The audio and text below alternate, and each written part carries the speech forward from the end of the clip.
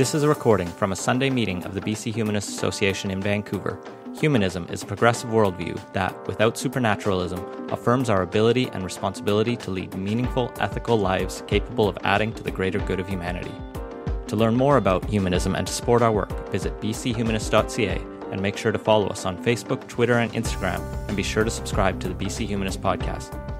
The opinions expressed in this podcast do not necessarily reflect those of our staff or board of directors. Okay, now it's my pleasure to introduce our speaker for today, Kyla Lee. She's going to be talking about should we fear drug-impaired drivers. Kyla Lee is a partner at Acumen Law Corporation in Vancouver, BC. Her practice focuses on impaired driving and roadside drug and alcohol testing.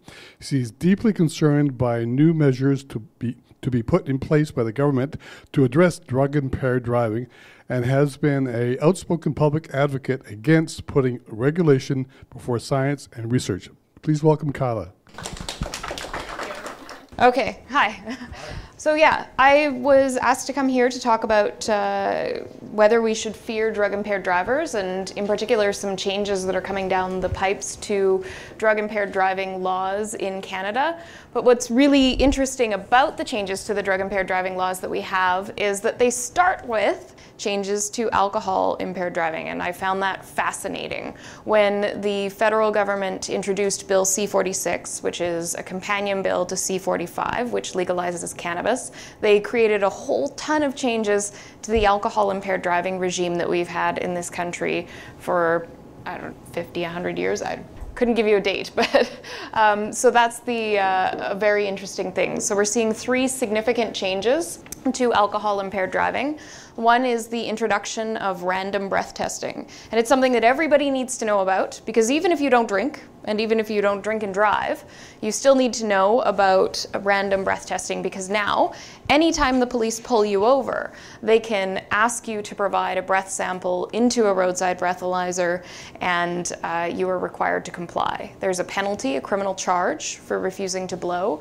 So if you don't comply with the demand, you could end up facing a 1-year driving prohibition, a $1,000 fine, and a criminal record. And that's a mandatory consequence on a first conviction. A second conviction is mandatory jail. So never refuse. But I had to ask, when I looked at this, why were they introducing random breath testing? It was something that was often tabled in the House of Commons as a private member's bill. Frequently, the government was voting it down, saying that it's not constitutionally valid. So now why was the Liberal majority government putting this in as what Jody Wilson-Raybould called the centerpiece of this legislation? And I finally figured it out. The answer is that they want random breath testing to make it easier to look for drug-impaired drivers. Because the type of behavior that you see from somebody who is high while driving is not actually anything that poses a risk on the road. They've done a ton of studies on this in other countries. There's, I think, one in Sweden where they put people on the road in one of those cars with 2 steering wheels so that they could take over, and had them drive in actual road conditions while they were high. And they measured the accident risk, and they found that for cannabis impaired drivers, people who had consumed cannabis, there was no increased risk of accident. It was a 1-to-1 ratio.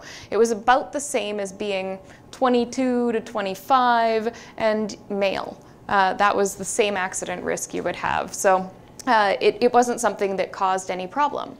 And to look at somebody who has smoked or consumed cannabis, you can't really tell that they're high unless you're interacting with them a little more and you notice their responses are maybe a little slow, something seems off and you don't really know what it is. But in the context of a roadside stop, when police are dealing with people and when police are interacting with drivers, you don't have that same opportunity to interact with them because the interaction is required to be short. I've pulled you over because I saw you weaving in your lane, which is one of the things that people who are on cannabis will do. They'll weave within their lane, but not leave it, just within it. I pulled you over because you were weaving within your lane. Can I see your license and your insurance documents? Can you state your name and address? And beyond that, the police don't really have that much more power without more to get people involved in an investigation into their sobriety. It starts to become an arbitrary detention and then violates Section 9 of the Charter, or it starts to infringe on people's right to counsel and violate Section 10B of the Charter. So why random breath testing?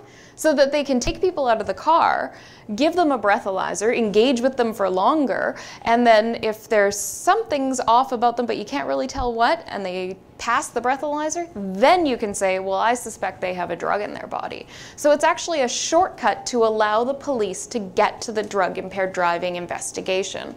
Another introduction that we're seeing is a new per se limit for blood alcohol concentration. What a per se limit refers to is the amount of something that you can have in your body before you're considered to be legally impaired. So for alcohol, everybody knows 0.08. Well, right now the law says above 0.08. So if you're 0.09, then you're in trouble. But if you're at 0.08, that's okay, you can keep driving. Except in BC where it's 0.05 for provincial purposes, but for criminal purposes, 0.08. But they're actually lowering it from above 0.08 to at or above 0.08. So they're technically dropping the criminal legal limit for alcohol by 10 milligrams of alcohol in 100 milliliters of blood. And they're increasing the mandatory minimum penalties for certain impaired driving offenses. They've also created a whole new list in the criminal code of things that judges have to consider when sentencing somebody for impaired driving. So right now, in the criminal code, for certain offenses, there's a list of things that are considered aggravating on sentence. They're things that make your crime worse. For impaired driving, the only statutorily aggravating factor is having a blood alcohol concentration of twice the legal limit, so 160 instead of 80.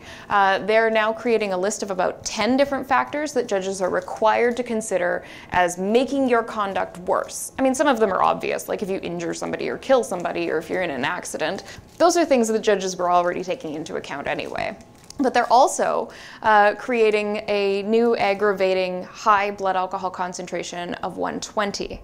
Now, I do a lot of practice in the area of impaired driving, and it's very rare to see right now impaired driving charges for people who are at 120. Usually those cases are dealt with administratively, and in British Columbia in particular, we often don't charge people criminally with impaired driving unless their blood alcohol readings are a minimum of 100, even though 80 is the limit. So 120 is not that much higher than what we just generally do in BC anyway.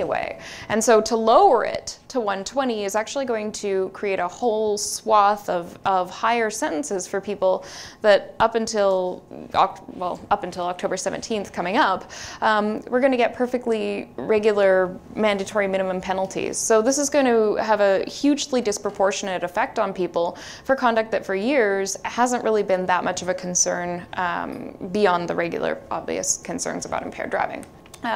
When random breath testing was introduced, there was a huge debate sparked about its constitutional validity. And the reason for that is that in Canada, we have rules about when the police can take bodily samples from you. It's one of the great things about this country is we have a charter. And breath testing, roadside breath testing, was already determined by the Supreme Court of Canada to be constitutionally invalid. And there's not just one case that says that, there's like 4 since it was first introduced. So we have cases from 1988, cases from the 90s, cases from the early 2000s, even recent Supreme Court of Canada jurisprudence in 2015 has commented on the constitutional invalidity of these sections. But we also, in Canadian constitutional law, have something called Section 1 of the Charter, which essentially says if something's constitutionally invalid, but there's a really good reason to have it, and the government can justify the infringement of your charter rights, then we can excuse a violation of the Constitution. And that's exactly what's the case with roadside breath testing. The courts have said, because it violates the Constitution, but it's not used as evidence in court, it's only used to give the officer grounds to arrest, and because it's done immediately, so there's no huge infringement on people's right to counsel, and because it's done on the basis of police officers at least meeting a minimum standard of reasonably suspecting there is alcohol in a person's body, we can excuse this because the public safety purpose of this legislation is so significant. We know about the carnage that impaired driving causes, alcohol impaired driving, I should say, causes on the roads and highways, and we have to be able to empower police to do something about it. So when this bill was introduced, the constitutional validity of roadside breath testing became a huge point of debate. When the bill went to the Senate actually voted to remove the random breath testing provisions. And then when it kicked back to the House was like, nope, we want them back. And it was now basically a couple days before they all went on their summer vacation. So they passed it as a whole with the provisions. But warning, I as a criminal defense lawyer, like the warning from Senator Batters, who said that this is going to be Christmas for defense lawyers, which truly it will be, but it also is going to just tie up the courts with constitutional litigation across the country, probably starting October 18th. So it's going to be very interesting to watch. I've talked about some of these already. There are also changes to the Motor Vehicle Act that come in at the same time. So in British Columbia, we have provincial legislation dealing with impaired driving. And I don't know if many of you have heard about our immediate roadside prohibition scheme. Basically, if you fail a roadside breathalyzer, you get taken off the road for 90 days, and you lose your car for 30, and there's fines and penalties and courses you have to take to be able to get your license back. It's been a lot of debate, again, over the constitutionality of that. There have been 4 separate constitutional challenges. So when cannabis legalization came around, of course, there was this uproar. What are we going to do about our roads and highways? And I've always found that uproar to be incredibly amusing because it acts as though cannabis is being invented on October 17th, and it's not. People have been smoking cannabis and eating cannabis and dabbing, and I mean, I don't know other ways to use it, but I'm sure other people here do, for hundreds of years in this country. And then people have been getting into cars and driving. And we've done nothing to enforce existing drug-impaired driving laws at a very significant rate. And we also haven't really seen that many drug-impaired drivers just taking out people willy-nilly. It's not like alcohol, where it is a huge problem, and you can see the connection because you can see the impairment. And so when the uproar started about legalization and then what are we going to do about our roads and highways, of course the provincial government had to get involved too. And so they've created a new framework for dealing with cannabis impaired driving at the provincial level. And that's in Bill 17. And I believe that passed middle of May of this year, and it'll come into force and effect around the same time as cannabis legalization.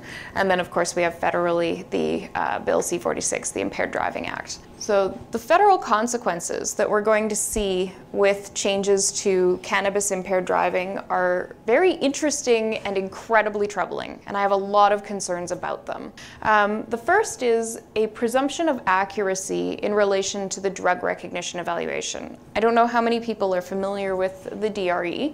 It is a 12-step program. After you're arrested, once the police have reasonable grounds to believe that you are impaired by a drug, and they arrest you, they take you back to the police detachment, and they put you through this 12-step physical coordination program. And I wanted to spend a few minutes talking about it. I'm going to pass this around.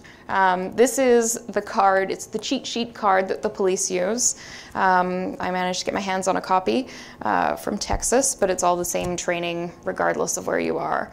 And it tells, there's a little chart on the back here that tells you there's 7 categories of drug that they will look for, and it tells you what symptoms will be exhibited based on those categories. So you can go along and you can go, this is present, this is present, this is present. They must be on a depressant or on PCP. I don't know why you would need an evaluation to know that somebody's on PCP, but apparently they do. And I want you to pay particular attention when I pass this around to the column for cannabis. So the drug recognition evaluation involves these 12 steps. The very first step in the official NHTSA training for this program is an interview. We don't do the interview in Canada. And the reason we don't do the interview is it's a criminal offense to refuse to participate in the drug recognition evaluation program. And if you engage in an interview with a person, they're not required to tell you anything. The only circumstance in law where you're required to provide information is your identity. And in the Motor Vehicle Act, your license and insurance and who's the registered owner of the vehicle and their address. But you don't have to provide information about what you drank or what drugs you took or anything like that. And to make it a criminal offense to refuse to take the drug recognition evaluation program, they had to take out the interview. The people who teach the drug recognition evaluation program will tell you something about the interview. It's really the only step you need. Because, and I can confirm this is true, when people are asked by police, what drugs did you take and how much and when, they are incredibly forthcoming, and I don't know why, because you don't have to be, but they love to tell the police what they took and when and how much and how often. And I mean, I've represented people who've said the most appalling things that, you know, and after they've contacted me and I've said, don't say what you took and when, they go ahead and do it anyway. So it's actually the most reliable indicator for a police officer what somebody's on. And if I asked you, what medication are you taking? And you tell me, oh, yeah, well, I have ADHD and so I take Ritalin. I'm going to go, all right, now I'm going to interpret the results of my test because I know he's on a stimulant. And so you look for the things that confirm that somebody is on a stimulant. So that interview portion being taken out makes the drug recognition evaluation program that much less reliable. The program itself was developed through a series of validation studies. And when they started creating this program, it began in the 60s and into the 70s. It was officially created in the 80s. But it was the California Highway Police that were doing it. And they would go down to the beaches in California and they would find people who were experimenting on whatever drugs they could find. And they would drag them off the beach and say, hey, let's do a fun thing. We want to see if we can figure out what drugs you're on. And so they went and found these people who are experimenting with drugs, who are whacked out of their minds, and they did the validation by using the results of the tests with those individuals. So it was a very flawed method to create the program. In Canada, we're creating something called a presumption of accuracy in relation to the drug recognition evaluation program. So what happens is you go through the 12 steps. At the end of the 12 steps, the officer has to form an opinion. And the opinion is either the person is not impaired by a drug. Spoiler alert, that never happened. Or at least I've never seen it. Alternatively, the person is impaired, but it's by a medical condition. Again, that never happens.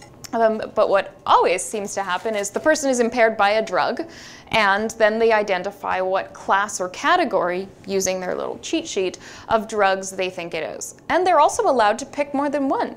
So you can say, I think they're impaired by cannabis and. So if you have two that provide contrary evidence, they just cancel each other out, and that's how people can be impaired by two drugs and not actually be on any drugs. Hence why it never happens that you get a, I don't think they're impaired actually, result.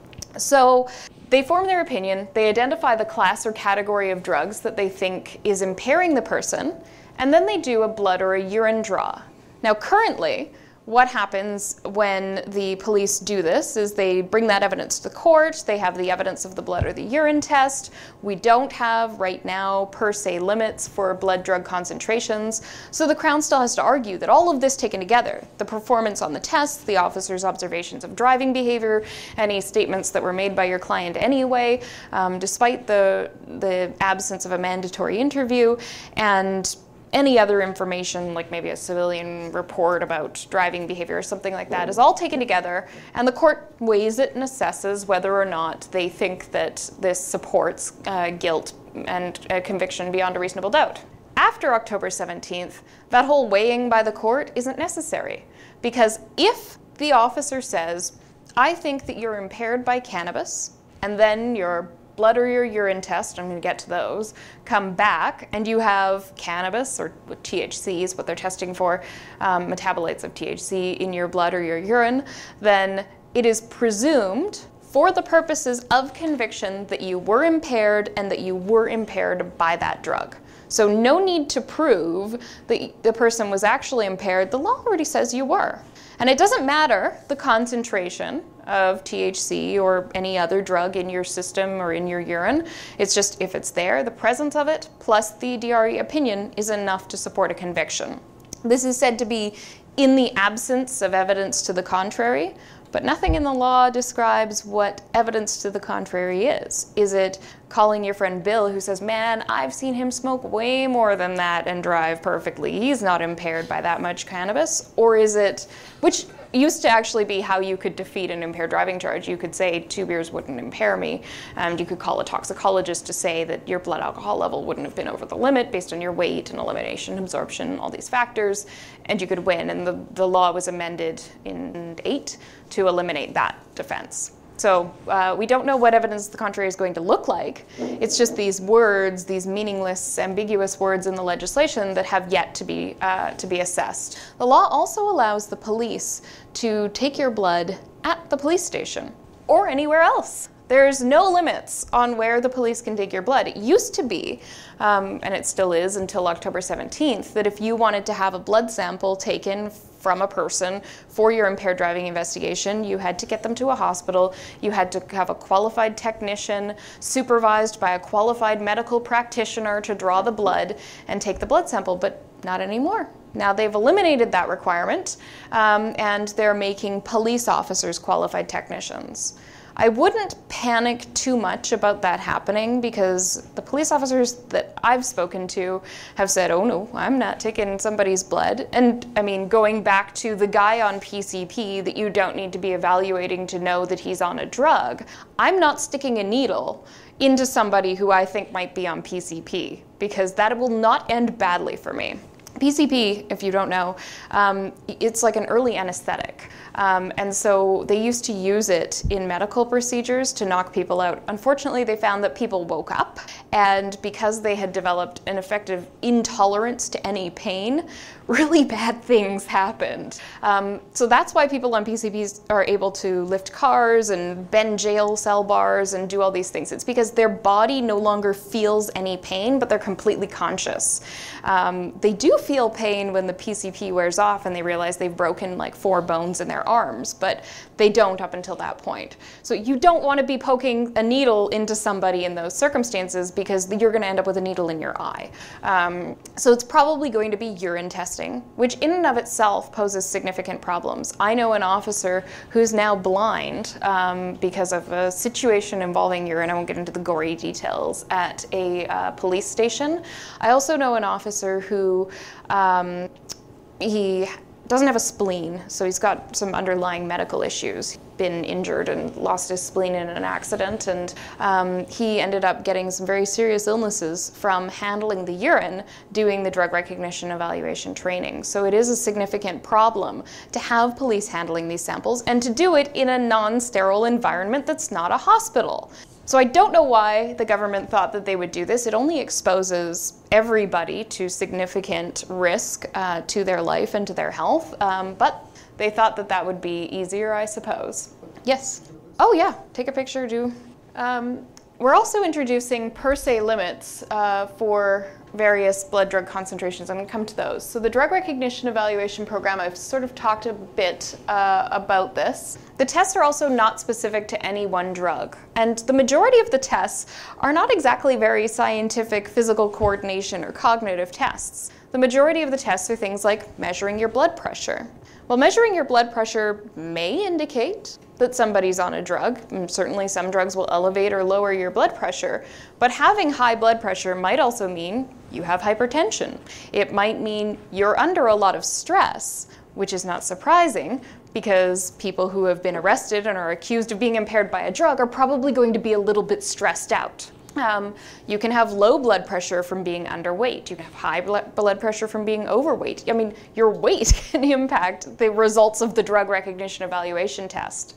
They also measure your pulse, and I'm sure everybody knows that your pulse rate can vary based on your situation. You have people who have really work out a lot and do a lot of exercise, and their resting pulse rate is a lot lower than mine, which is really high because, like, if I have to walk up a flight of stairs, I need a break.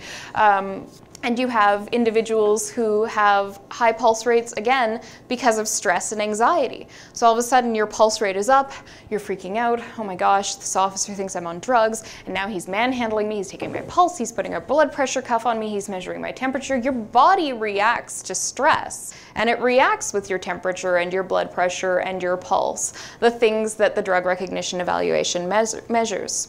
Another aspect of the drug recognition evaluation program that they test, and you can see on the back of the card that's going around, is they look at your pupil size and your pupil reaction to light. Now, pupil size, too, can be affected by a lot of things.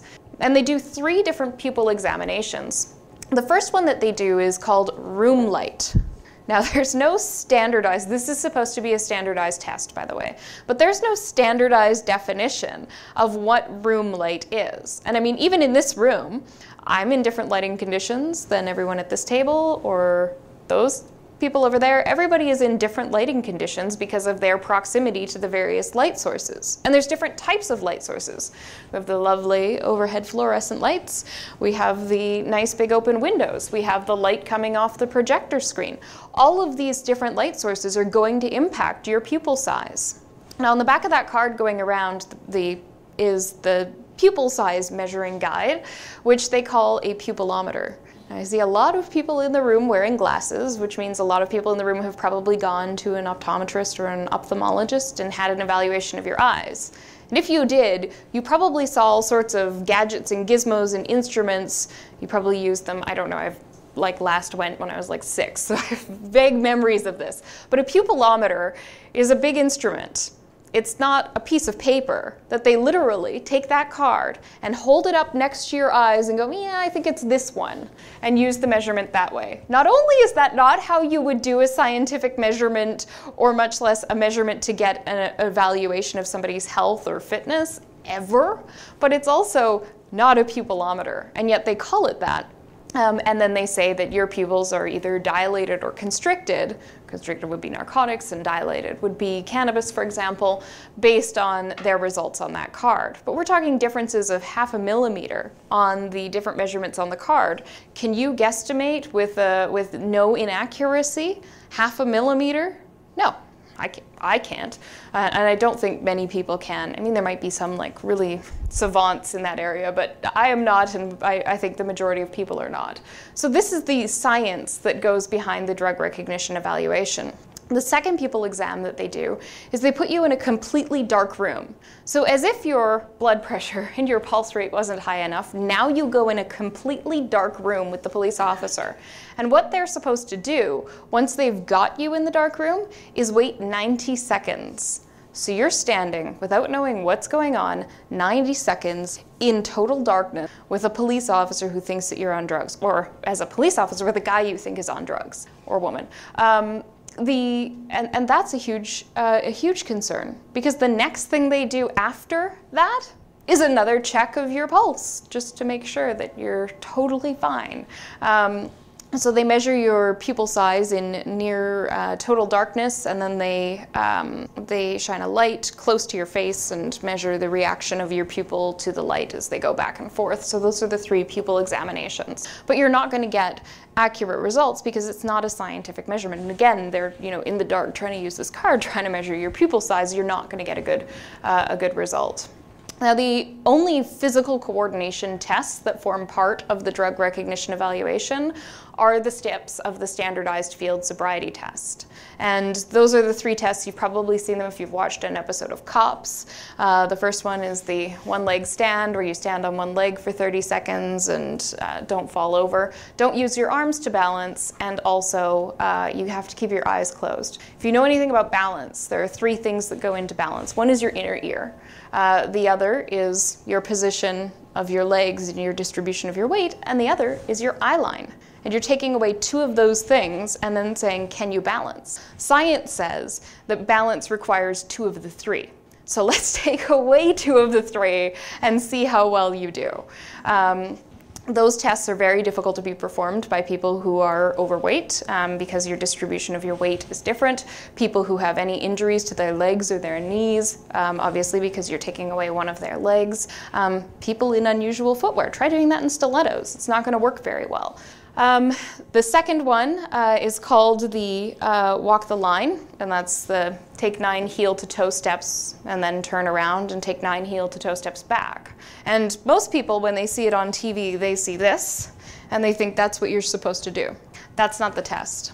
The test is they tell you first to start and put your foot in the position, and then you have to stand there with your arms at the sides, and I'm having trouble right now, without falling over, while they tell you and demonstrate the rest of the test for you. So you have to stand in this position, and if you fall over while they're doing the instructions, that's considered against you.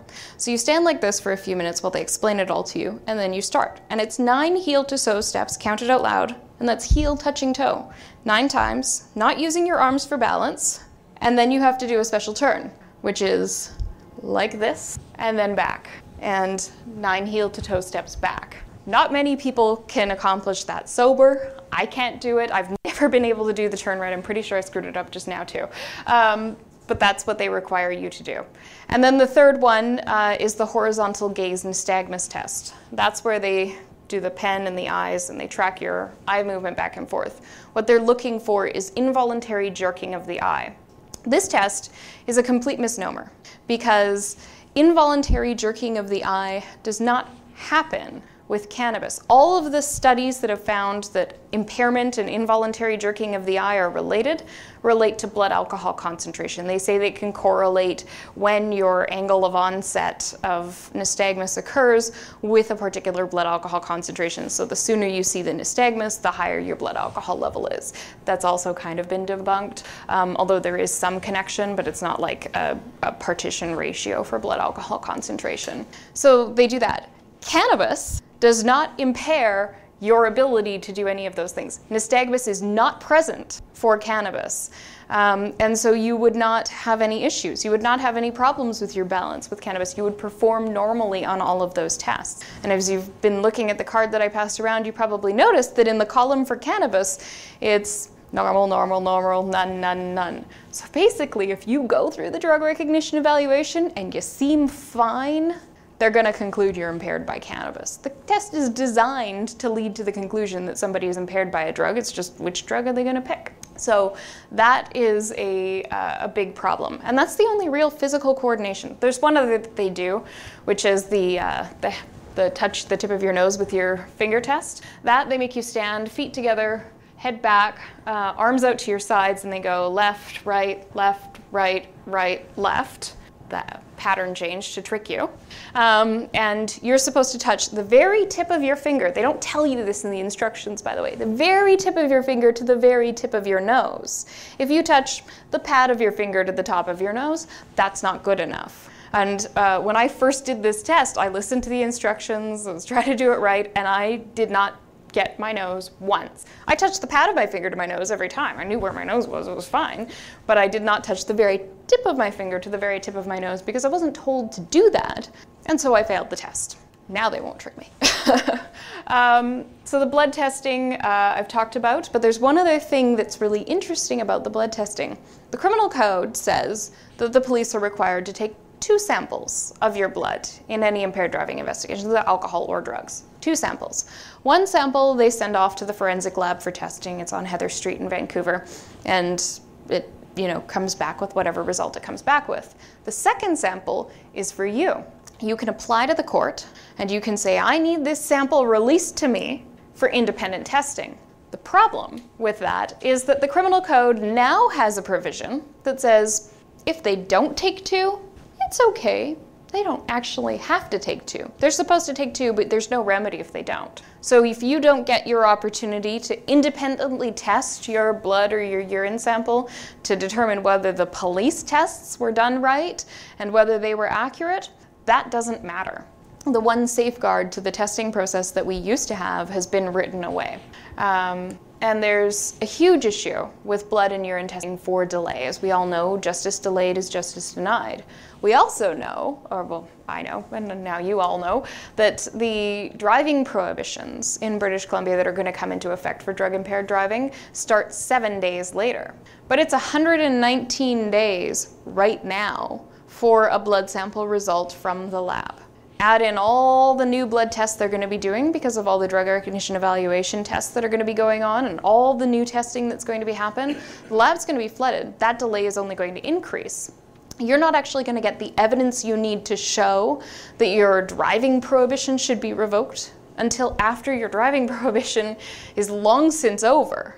And so everybody's going to end up serving their 90 days without the evidence to show that they're innocent because of huge delays. It's going to be quite literal example of justice delayed being justice denied. There's also problems with the reliability of testing samples a significant amount of time after you take them. Like anything, you take your blood is supposed to be in your body. If you take it out, it's going to degrade over the time. The same way you might keep your milk in your fridge, but you're not drinking it in a month. Your blood's going to spoil the same way, even if it's kept in the fridge. And so the reliability of the blood testing results decreases. I've talked to some toxicologists who say that after 90 days, they shouldn't be doing any testing for blood samples because the reliability of that testing is too flawed at that point. You can also see with blood, if it's not stored in proper conditions, that it's not going to be reliable. You can see fermentation of blood samples that can lead to unreliable results, particularly in relation to alcohol. It's where everything that's in your body already, yeast and all of those things, break down the sugars, and your blood will produce its own alcohol, which can elevate a blood alcohol reading significantly. And we don't know. There's so many unknowns here.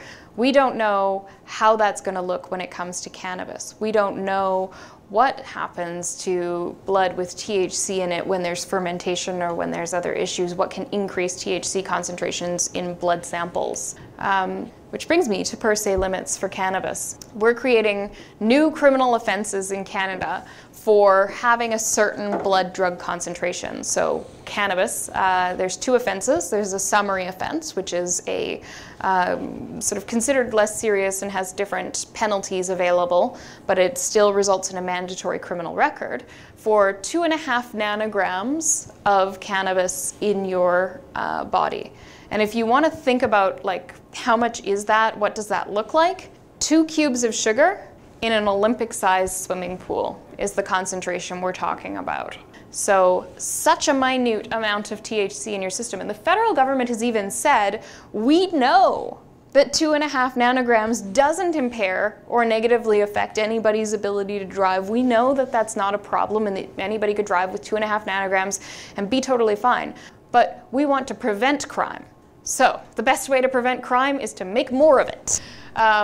They're creating a hybrid offense, which can be prosecuted summarily or by indictment, and the penalties will change depending on the method of prosecution. But also, it allows the prosecution a longer period of time to lay a charge, because for an indictable offense, there is no time limit. So they can lay it 10 years from now if they want. I mean, you'd probably have an argument that there was a big problem if they had the evidence all along, but if they didn't, then you could end up getting charged years down the road. Again, when you can't collect the evidence to defend yourself. And they're looking only for THC, which is a huge issue because there's about 113 different cannabinoids. THC is one of them.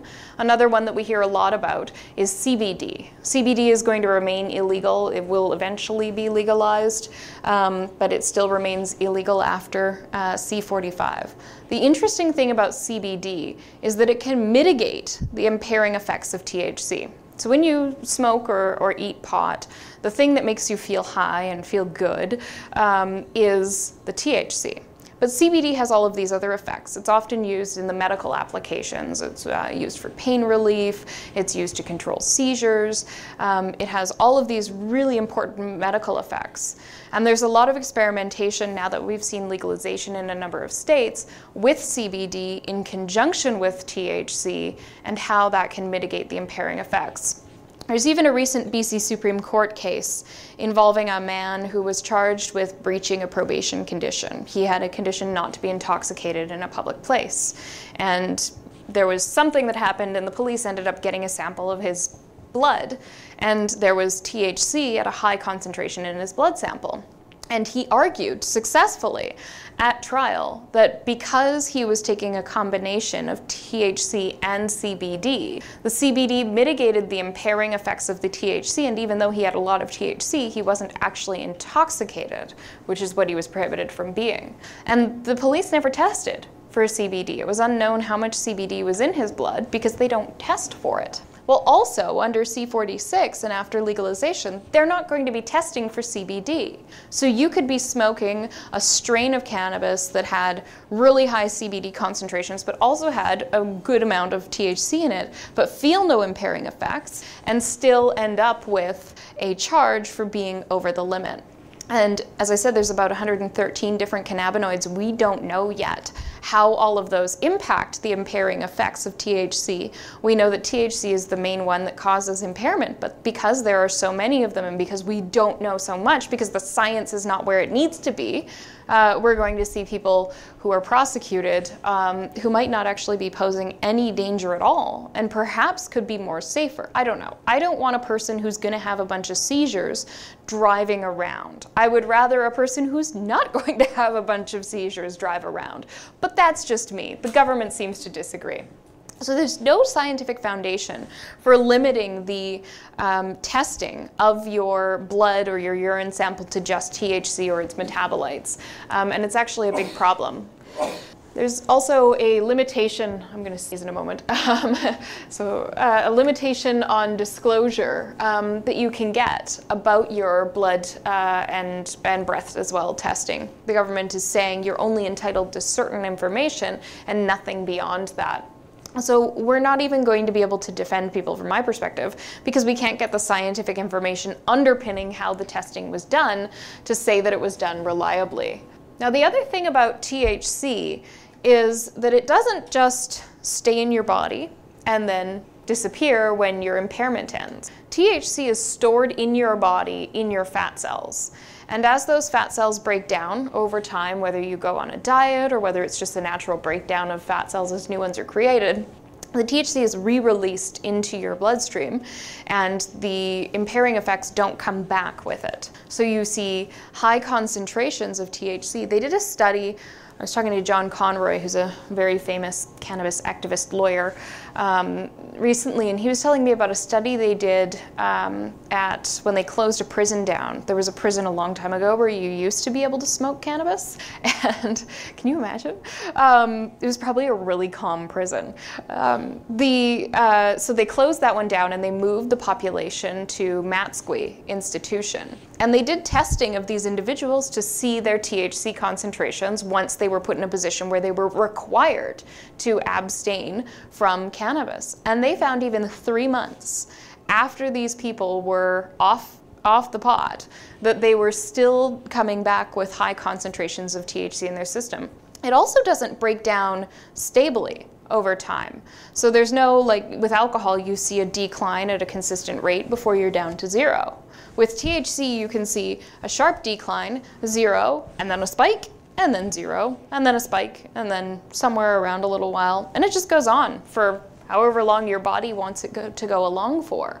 So you don't see the same outcomes for THC in your system, which is a huge concern because when you take the drug recognition evaluation that says if you're fine, it's cannabis, and then a blood or a urine test that is going to show THC because it's going to be in your system for a long time, depending on your body and your fat cells and how you consumed it, and your tolerance and your frequency of use, you can end up having people who hadn't used cannabis for days or weeks who are then convicted on the basis of this. It's incredibly frightening and very, very concerning.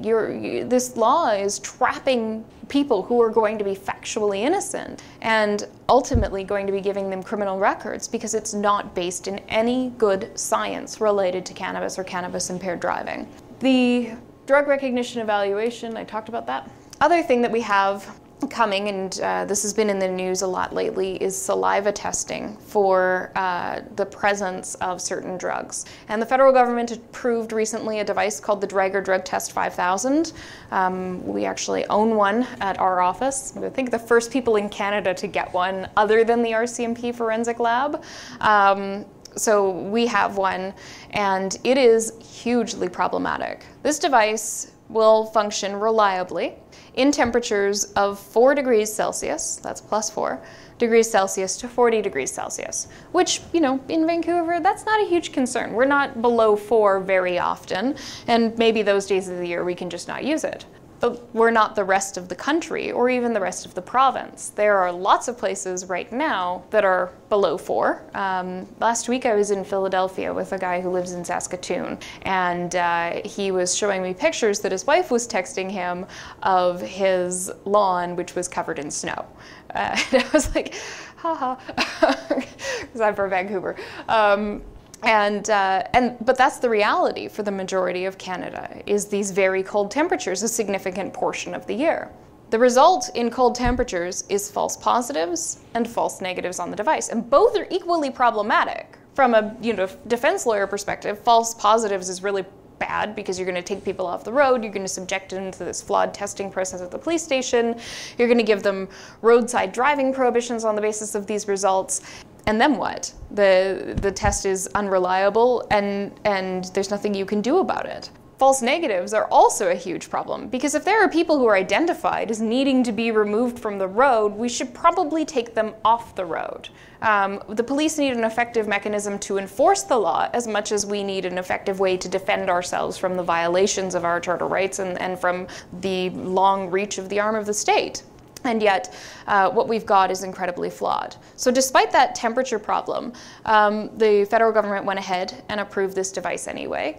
They did a study with this device in Norway, where they tested in a controlled environment people who were dosed with cannabis to see the frequency of false positives. And they found roughly 12.5% of the time it gave false negatives, and 14% of the time it gave false positives for THC that wasn't in somebody's body. So a huge concern about wrongful arrest, a huge concern about public safety by this device. It was a significant rush to judgment, in my opinion, that's going to lead to constitutional litigation. And what we've seen as a result of these things that have been identified is municipal police forces who don't have to take their direction from the feds saying, nah, we're going to hold off on it. So roadside testing for cannabis is a significant concern. We're going to have provincial penalties for saliva testing, and those are everything I wanted to tell you about, and that's how you can reach me. Thanks.